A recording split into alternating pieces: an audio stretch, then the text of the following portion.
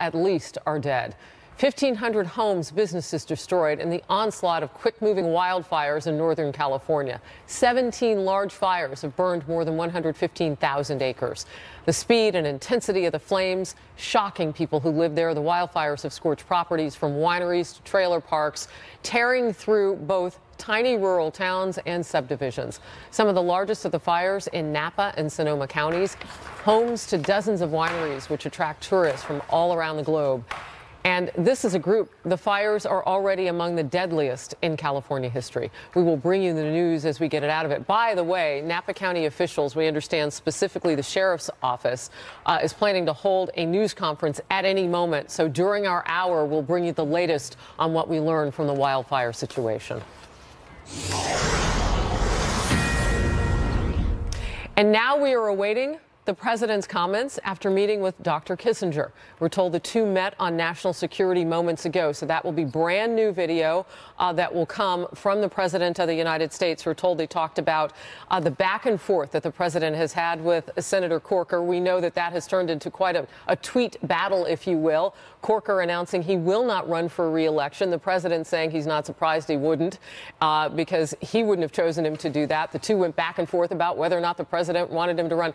I'm going around in circles on it because they have gone around in circles about it, and he was asked about it by the Pool reporter. He was also asked about the situation with Secretary of State Rex Tillerson. As you know, with that, Rex Tillerson was still trying a lot of diplomacy moves with North Korea, the president indicating that those aren't his only options and that he might be wasting his time, the Secretary of State. So they went back and forth as well. And then the latest tweets from the president on health care. So those are the issues that the Pool reporters asked the president about after he met on national security inside the White House with a man with so much experience in foreign policy, Dr. Henry Kissinger. We are now just moments away. Let's watch this together. Secretary Tillerson and the IQ, what were you trying to get at, sir? Thank you. Thank you. Secretary, do you worry that we're on the path to World War III? Thank you. Thank you very much. Bob Corker dispute will affect tax reform at all, sir? I don't think so at all. I think we're well on our way. The people of this country want tax cuts. They want lower taxes. We're the highest taxed nation in the world. Our companies are not leaving so much now because we have them coming back. You see what happened. You see the announcements from companies building car plants now in Michigan. They're going to various different states. They're actually picking some additional locations. But just last week, 5 plants announced that they're going to build in this country.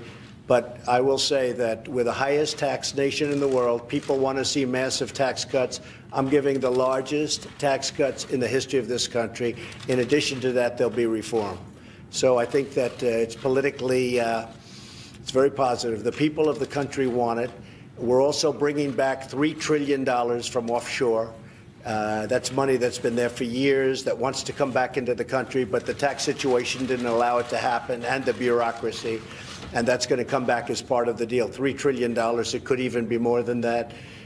People want to see tax cuts, they want to see major reductions in their taxes, and they want to see tax reform, and that's what we're doing. And we'll be adjusting a little bit over the next few weeks to make it even stronger. But I will tell you that it's become very, very popular. And I'll also be signing something probably this week, which is going to go a long way to take care of many of the people that have been so badly hurt on health care. And they'll be able to buy, they'll be able to cross state lines, and they will get great competitive health care, and it will cost the United States nothing. Take care of a big percentage of the people we're talking about, too.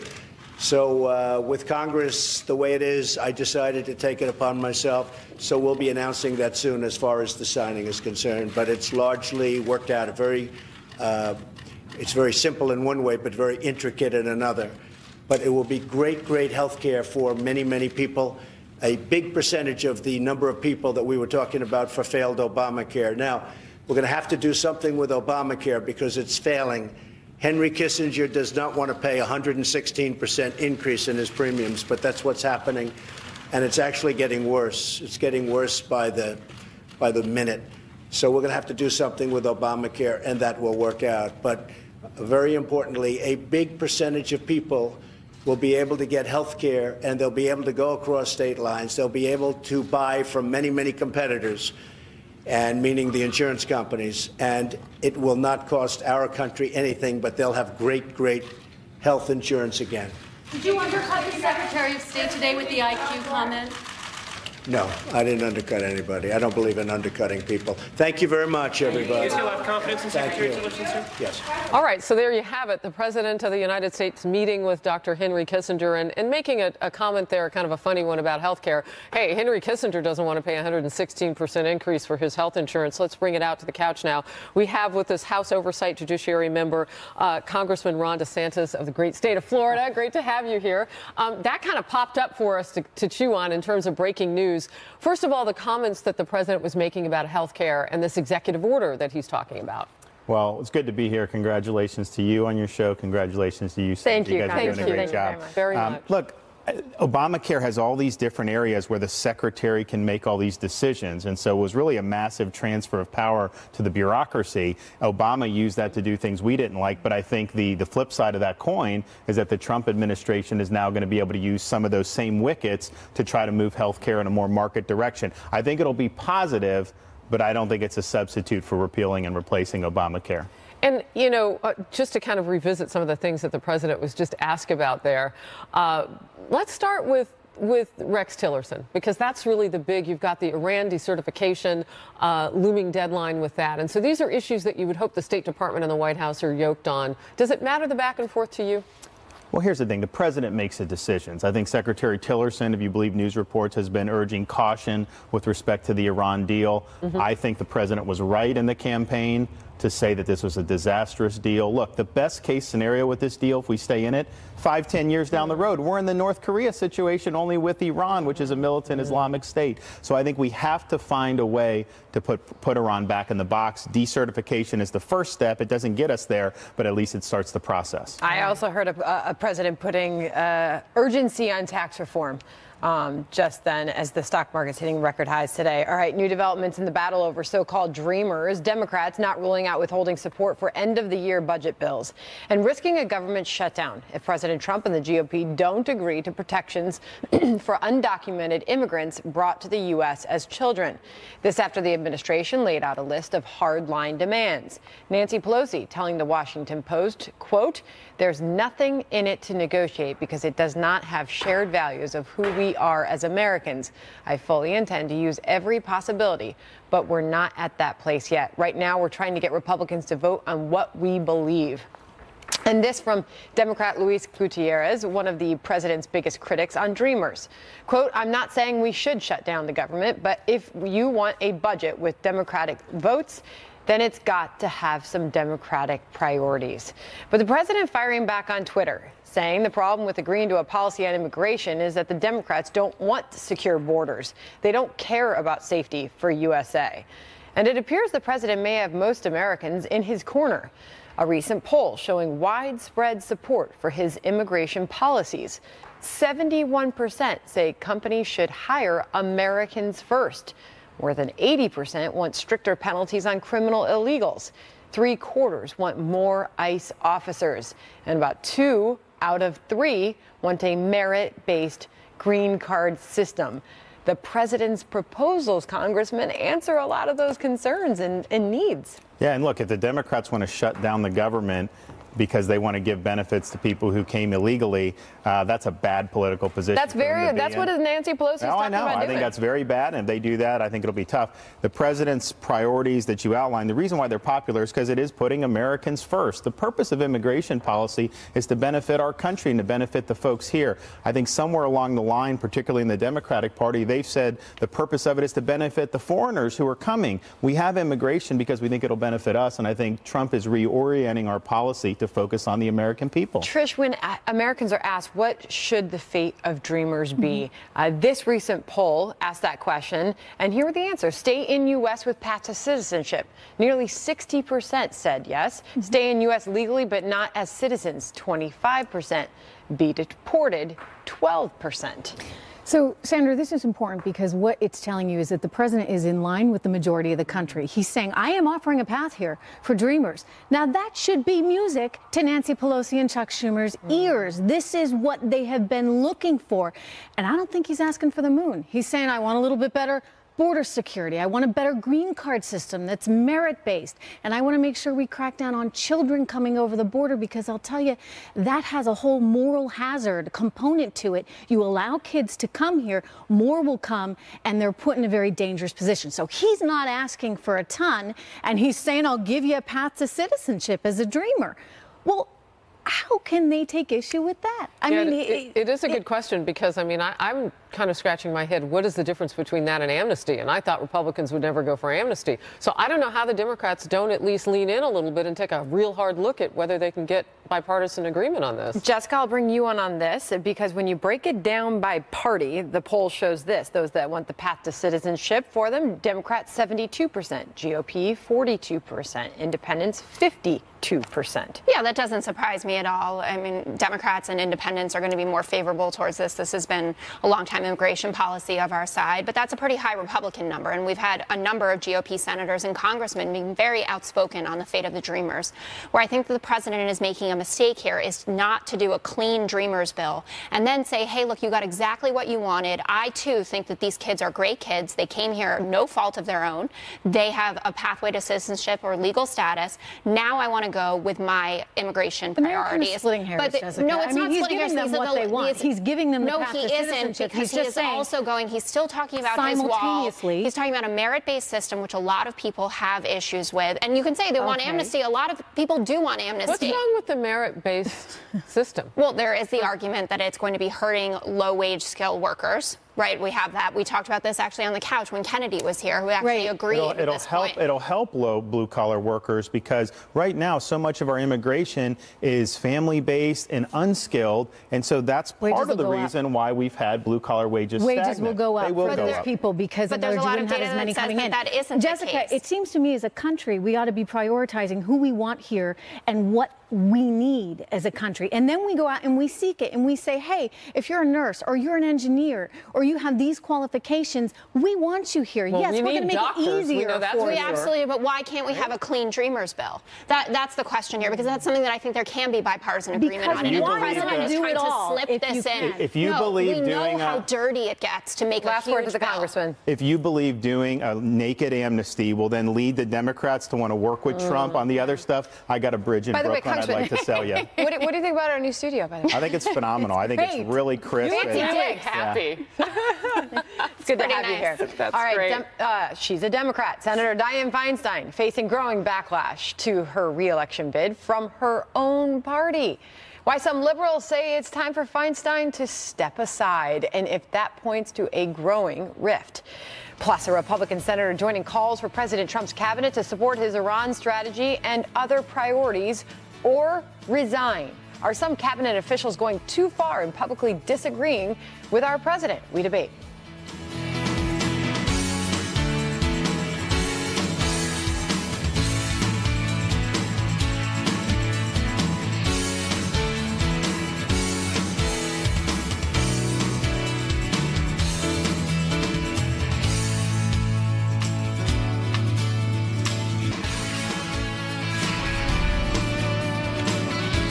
Arkansas Senator Tom Cotton now says it's time for President Trump's cabinet officials to support his Iran strategy and other priorities or quit.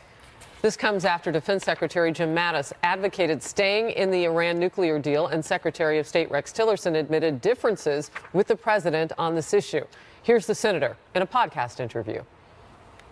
When you're a cabinet member, when you're senior advisor in the White House, and the president is right, you should help him achieve his objectives and run with his thinking. When you think the president is wrong, you have a duty to try to present to him the best facts and the best thinking to help him see it in a different light. And maybe you can, but if he doesn't, and he says, no, I want to do it my way, then your job is to move out and execute. And if you feel strongly enough, then you have to resign. And a former U.S. ambassador to the United Nations talked with me yesterday, and he echoed those comments.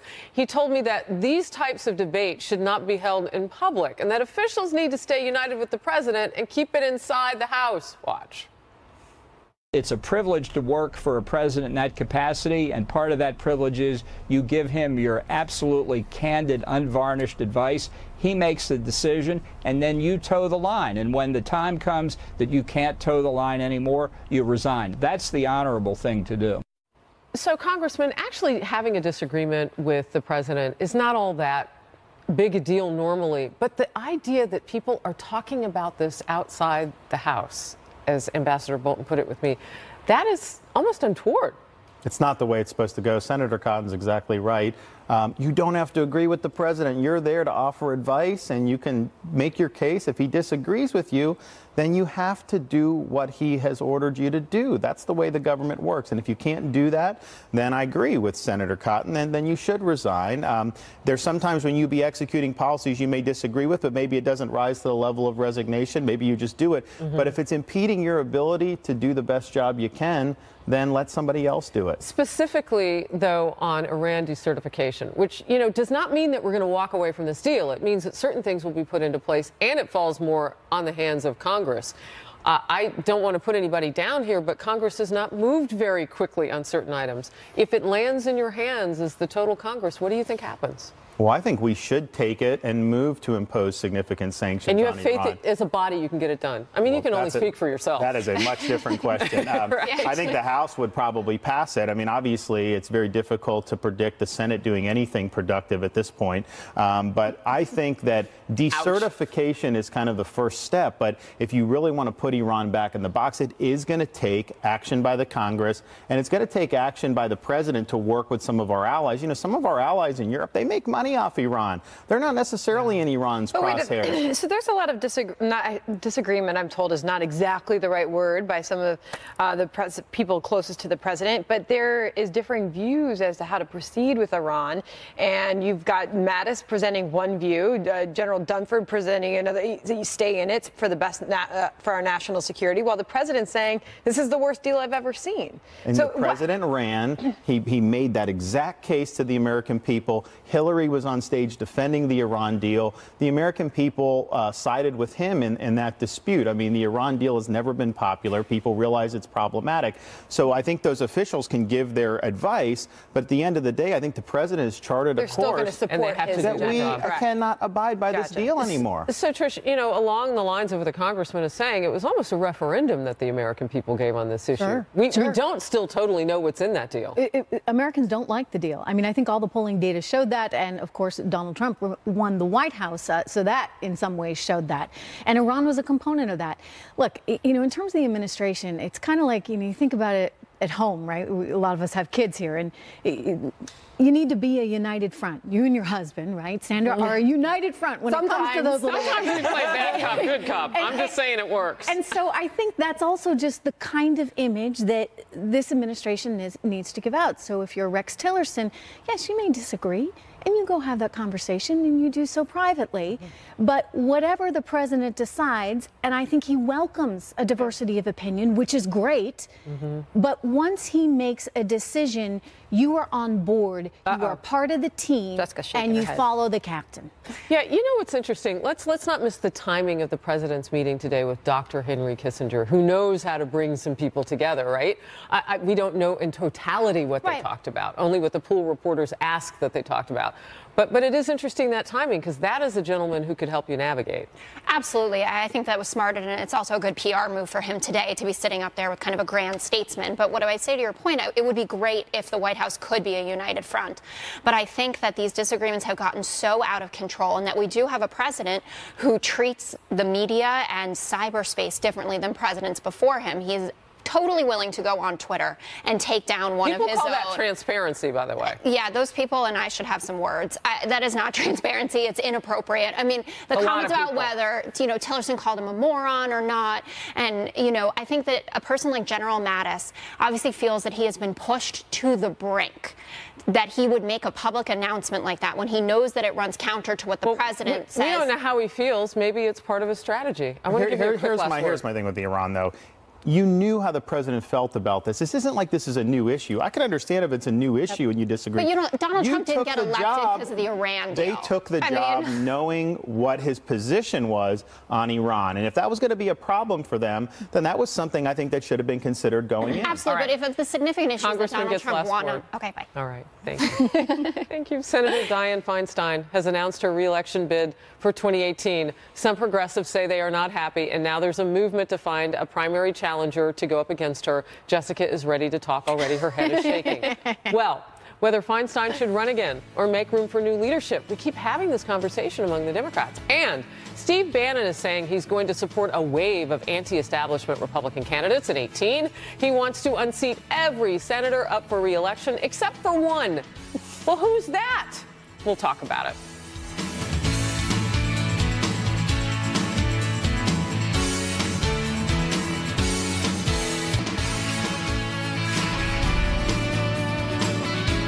Former White House chief strategist Steve Bannon gearing up for a major fight in the midterms. He says he's going to back primary challengers to every Republican senator up for re-election in 2018, except for one. Watch what he told Sean Hannity. That's when I left the White House. Remember, I said, I'm going after the Republican establishment, and we're going to go after them. We're going to challenge. There's a coalition coming together. There's a coalition coming together that's going to challenge every Republican incumbent except for Ted Cruz. We are declaring war on the Republican establishment that does not back the agenda that Donald Trump ran on. When you want to talk about why there's no repeal and replace, why there's no tax cut, why there's no tax reform, why there's no infrastructure bill, you saw it right there. Corker, McConnell, and Corker and the entire clique, establishment globalist clique on Capitol Hill, have to go. Declaring war on the Republican establishment. Is this a good idea, Congressman? Well, I agree with what he said about, why hasn't the party been able to get more done? And in the past, it was, we got all these cantankerous conservatives. They're too principled. They don't compromise. Actually, what you found is repeal and replace and things like that. That's failing because the old guard establishment Republicans aren't able to deliver on promises that we've made for 7 years. So I think tax reform really could be the Waterloo for the Republican establishment if we're passing it out of the House and the conservatives in the Senate are supporting it, which I think they will, but you're losing some of these old guard establishment inside type Republicans. Then I think the fuel for Bannon's fire is going to rage even more. And the American people, particularly Republican voters, they want to see stuff get done, and they want to see the senators focus on legislation and not constantly sniping at the president. Could this backfire, though, Jessica, this strategy? I hope so, but I'm worried that we're eating each other alive anyway, so we might not even be able to take advantage of it. You mean you, the Democrats? Yes, I am the whole party right now. We just wanted to clarify it wasn't the couch. No, the couch is all good. Because we're all happy. And the lighting's so nice here. No, I think that it will be a difficult road for Republicans. Obviously, these fissures already existed. Donald Trump took advantage of them to win the presidency. I'm glad to see Lion Ted has got himself a spot on the safe deck, though. Somehow out of all of this, it was his number one hated person during the campaign for Trump. Keep in mind the Mercer connection there, though, right? The Mercer never forget the Mercer connection. Very favorable to Ted Cruz, and they are tight with. Well, they were with Mercer's back Ted Cruz first. But you know what, Congressman? When it comes to tax reform, I was reading this morning that it might not be that block of establishment leadership that might block that. It could be somebody like a Rand Paul who says there's no way he's signing on to the tax cuts the way that they are now. I mean, there could be other problems within the party. How does the president deal with that? Is he going to fight with everybody? And you know what? By the way, it does work for him. It may not work for everybody. Right. But anybody who goes up against him, I mean, they rue the day. Here's what I know. The House will pass a tax reform. You'll get almost unanimous support from conservatives in the House. We'll and probably some Democrats.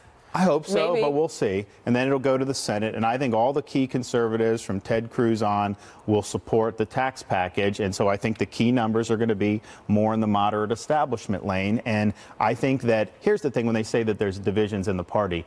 The biggest division is between the Washington Republican Party and our entire voter base. It's not like half the room in a Republican fundraising dinner supports the establishment. They all think these guys haven't answered their promises. So it's a alienation where you have the leadership in Washington is just not in sync with the voter base, and you got to find a synchronization. But this is happening in both parties. Let's not forget. I mean, we're seeing a real shift here away from these parties, and people are saying, "Hey, I want what's best for me." Right? You know, who cares about whether it's a Republican or Democrat principle? They want what's best for me, for them, for the country. And so that's very much a shift, and that could play very much into Steve Bannon's hands. People have had it with Washington, both sides, whether it's the Republicans or the Democrats. So this is very fertile territory for him and for the president. Let's pick up there. We could see a major primary challenge on the left as well. California Senator Dianne Feinstein has announced that she will seek re-election in 2018. She will be 85 years old, and some progressives are not on board. Congressman Ro Khanna of California is one of them. He says it's time for Democrats to move on to better represent grassroots. Politico is reporting he's urging Congresswoman Barbara Lee of California and former Secretary of Labor Robert Reich, who served under Bill Clinton, to go up against Feinstein in a primary. No word on whether they will do so. So, Jessica? Your thoughts? I think there definitely will be a primary challenge. I think that it's unfortunate that we've seen Dianne Feinstein's age splattered everywhere when Orrin Hatch is 83, Chuck Grassley's 83. Can we make it about ideas? Because that's what's no, we happening can, but that's what people are using. No, but people are using that against her, and I think that that's unfortunate. What I would say about the idea is I understand California is probably, it's definitely top 5 most progressive states in the country. She is more moderate and centrist. That's also how she's been able to accomplish so much, again, throughout her storied career. When they say that she's too pro-Trump, just the fact that she will have a conversation with a Republican does not mean that you are pro-Trump. She has been scathing about the president and about many members of the Republican House and Senate. I think that this is unfortunate to air our dirty laundry this way as well. And that kind of primary challenge would be very ugly. We've seen it twice in a week, Congressman. We saw who was it? Linda Sanchez among the Democrats come out and say we need to replace certain members of your party, like Nancy Pelosi. Age wasn't brought up, but it is her 5th term. So that's another number that they're bringing up if she decides. And that's why I think this is a perfect time to discuss term limits. We need term limits for members of Congress. The fact of the matter is, once people get in there, they really can become entrenched, and it's not really about age as much as it's about how long have you festered in the swamp for. A different number. I think it would be great to have term limits. The president supports it. It's fresh blood, but it's fresh thinking as well. I mean, don't we talk about Democrats almost every single day, Jessica, still don't have a message? Well, the two sides of them each have their own message, and that's the problem. You have the Bernie Sanders faction, and they know what they want, and you have the centrist faction, which was led by Hillary Clinton, and they know what they want. The problem is we don't want to split our own votes. So I totally agree with you. I think it should be an economic message because that unifies everybody, right? We're going to put more money in your pockets. Which economic message? Well, Robert Reich's economic message would be, you work hard, Jessica, and I'm going to give it to everybody else. So you don't want that. But that's a popular message, and it's one that Donald Trump also used to his advantage. So based on what you just said, does this push Democrats farther to the left then? Oh, it definitely does. But the problem is that when people show up at the polls, I don't know how much they're going to go along with that. Whether you like it or not, and whether the DNC stole the primary for Hillary, the Americans on the whole are much more centrist than the far left of our party. I mean, the map lit up red. So the idea that you'd be pushing out moderates who can speak to the other side at this moment makes no sense to me. I think it's also just a terrible PR move. Like, stop doing this. Is it just happenstance that those moderates are a bit younger? I mean, I know we don't want to lean in too hard on the 85 number for the age of Dianne Feinstein or anybody else's age, but let's just do it at a generational point then. Yeah. It seems like those younger generations are also along the lines of what might be more attractive in terms of ideas for your party. They typically on both sides get more conservative. That's a fact. I do understand the new blood argument. I thought it was important that Ted Ryan challenged Nancy Pelosi to just at least put it out there that we are having these divisions. I just hate to see someone Linda like Sanchez isn't getting any love. People in your party are upset with her about the timing, so on and so forth. I want to give again the congressman the last point, though. Republicans take a lot of criticism, but look at what's happening in the Democratic House. I'll tell you, I've noticed since Trump got elected, there's been a very strong movement to the left within the Democratic Party. You see it in the House on how they vote and behave on certain things. And on one hand, there's going to be people that are really energized by that'll probably come out to vote for him in the midterm. On the other hand, I think they've narrowed the appeal of the party, which obviously had a difficult time outside the coast in appealing to the American people. So, but the generational point you made is key. If you look at the Senate, we've been having problems with the Republican Senate. Most of the senators have been elected since 2010. They're reformers by and large. They want to see some change. It's more of the old guard, I think, who's holding it back. Yeah, that's an interesting term limits. Point. There you go. Yeah. I wrote it down in caps, those congressional term limits. Anyway, amid growing tensions with North Korea, now Defense Secretary Mattis is warning the military must stand ready if diplomacy falls short. Whether that means we are entering more dangerous territory and what the U.S. options really are. We'll talk about it. Stay close.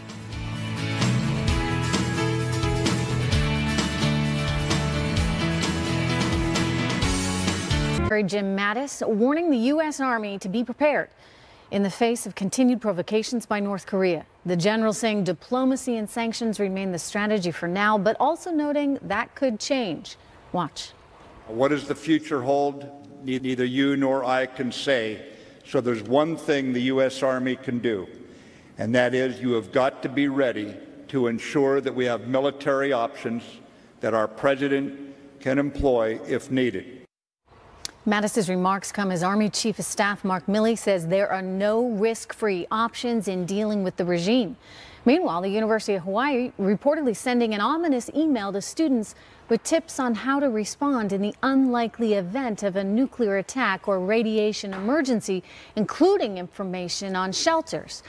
So, Congressman, I realize that, and none of us wants this, but I realize at some point we might find ourselves with only the military option as a possibility. But I think there is a big, long distance between here and there. And I want to know from you whether you are convinced we're doing enough to push China to start to push for our agenda in North Korea.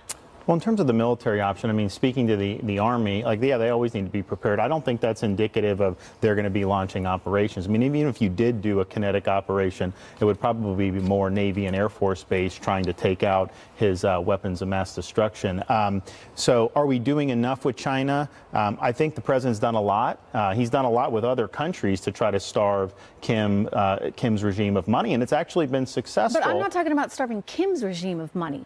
I'm talking about starving China of money. I'm taking it a step further here. If that's the way to get to them to shut off the spigot, because what's going to happen is if you could shut off the spigot, he's not then just going to give up his weapons, but I think it creates instability in the regime. If his regime starts to buckle, that is probably the best way to deal with the weapons problem, is to have Kim's regime just implode, so we don't need to use the military option. Let's talk about instability for a second, because I've wondered, Trish, I think this is where you're going. I've wondered why we don't just pull the rug out from China right now. Like, what are we waiting for? What are the risks? Is it because it would cause instability in the region, not just for North Korea, or what is the reason? It's economic. It's economic. I've asked this question to so many guests on the show, and they keep telling me, oh, well, we can't afford it. I mean, we have way too many big companies that are doing business in China and are too reliant on that economy, and China obviously has these ties with us.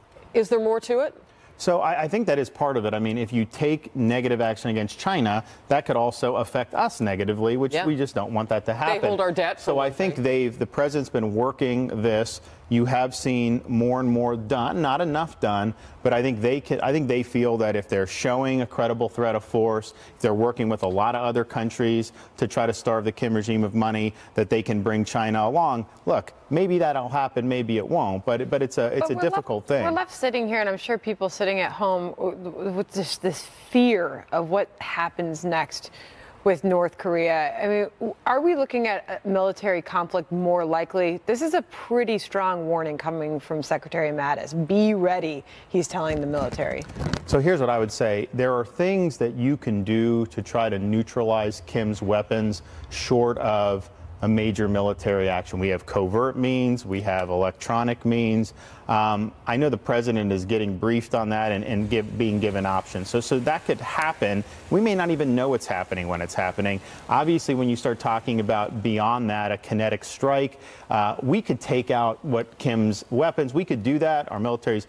What happens in response? And can you neutralize the response that you would get from Kim Jong-un, not against the United States, but against Seoul, against Japan? And he has the potential to do an awful lot of damage. And so that's why, in this case, the stakes of military action are just a lot higher than they have been in some of our other recent conflicts. Well, I keep getting told that China has both the intelligence and sort of the wherewithal to make some changes there, and that Kim Jong-un is there in part because China allows him to be there, to which I keep going back to sanctions on China. Fine, you need to start looking at sanctions on North Korea. Fine, you need to start looking at sanctions on China.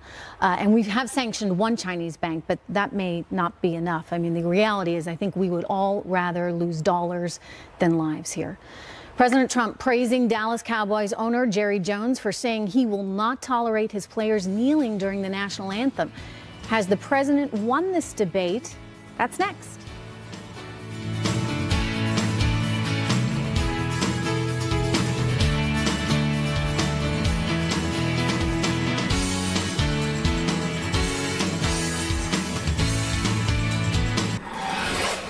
President Trump praising Dallas Cowboys owner Jerry Jones for announcing he will not tolerate his players kneeling during the national anthem.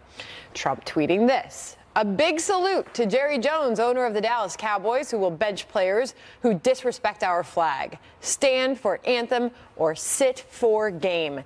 This coming one day after Vice President Mike Pence walked out of an NFL game after several players, about 20 of them, took a knee during the anthem. Now ESPN host Stephen A. Smith admitting he believes President Trump is winning this fight. He's turned it into an issue about patriotism and beyond. He's catering to his base in the process. He is the one that's winning because he's turned this into something that the players didn't intend to. So they're going to have to find a different level, a different mechanism to make their voices heard because Trump has won this round. Wow. I'm going to just let that lie in your lap, Congressman. Well, look, I was a baseball player growing up, Little League through college. For every game, you do the national anthem. When I was in the Navy, every morning starts with colors, it ends with colors. You stand and salute the flag. And now in Congress, I'll go speak to veterans groups. So we'll be up with a bunch of, say, World War II or Korean veterans. They want you to stand. Do you think for the national NFL anthem. misread their audience? Of course they did. And the thing is, the NFL, I don't understand their view on this. They will suppress player speech. You can't celebrate in the end zone. If you wanted to honor the slain Dallas police officers, won't let you do it. Breast cancer awareness, no. But we believe it's your free speech to protest the national anthem. So the NFL made a conscious decision to restrict a lot of speech other ways, which they can do because it's a private league, but then to basically endorse these protests. And I think it was a major miscalculation. And this all goes back to Sunday night, right, Trish, when we saw Mike Pence, the vice president, walk out of that 49ers Colts game with his wife. And that took another turn in this whole story. Look, I mean, as vice president, that's not going to sit well with you. As someone who has formerly been in the military or currently in the military, it's not going to sit well with you. I think just as an American, I mean, look, I mean, there are a few things, right, that where you just start to get the chills and the shivers. And, when you hear, or at least when I hear the national anthem, when I used to be a singer, so I'd sing the national anthem. And to this day, when I do or when I hear it, you just feel this tremendous sense of patriotism. And I think there's just sort of a core emotional response that most of us have, which is why people have gotten so angry about this. And I would say, you know what? That guy was right. The president did win on this because Americans have been turning off football. And imagine when you're at the sporting events, too, it's special because sometimes for the big games, they'll buzz the Jets over there as the anthems end, and everyone, it's just a great time for I don't think anyone pride. is disputing the value of the national anthem or what it symbolizes. As Stephen A. Smith pointed out, that the president has won this because he has distorted what the original protest was about. And Colin Kaepernick actually spoke to veterans groups to talk to them about what he should do, because initially he sat, if you recall, and then he moved to kneeling. What I would say that's interesting about that was when he had the pigs on his socks. Listen, Colin Kaepernick is an imperfect messenger, to be sure. I just want to clarify that this did not start out as I don't like the flag, I don't like the national anthem. What I find interesting about this, Jerry Jones is a hero for this. I mean, the NFL lets people who are domestic abusers play, steroid users, accused murderers, accused rapists. And this is the most offensive thing that happens, that they take a knee. Why don't we go after all of them? Why doesn't Jerry Jones care about that? Perhaps that's Roger Goodell's fault. I mean, Roger Goodell There's a lot has that's been Roger overseeing Goodell's this league fault. and has allowed that. I agree with you. I was very outspoken. I didn't like, you remember Ray Rice.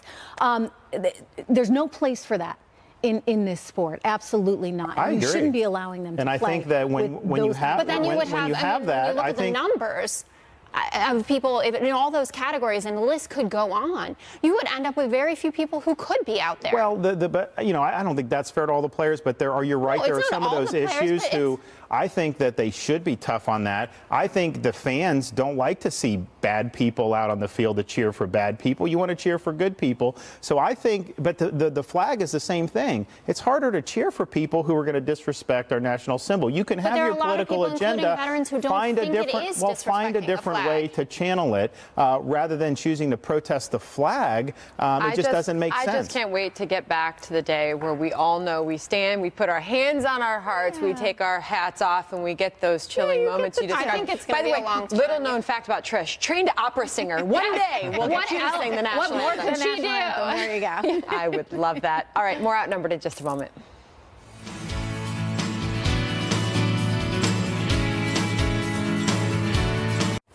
The Daily Briefing with Dana Perino live today from the George W. Bush Presidential Library in Dallas, Texas. Dana will be sitting down with former Secretary of State Condoleezza Rice and the former First Lady Laura Bush. That's all happening today at 2 p.m. Eastern. That is can't miss television right there. Congressman Ron DeSantis, thanks for being here. Thank you guys. Wonderful hour. Good time. I think we covered a lot, don't you think? Yeah, we got everywhere. Yeah, big hour, busy hour. All right, we're back tomorrow at noon Eastern. Outnumbered Overtime with Harris Faulkner starts right now.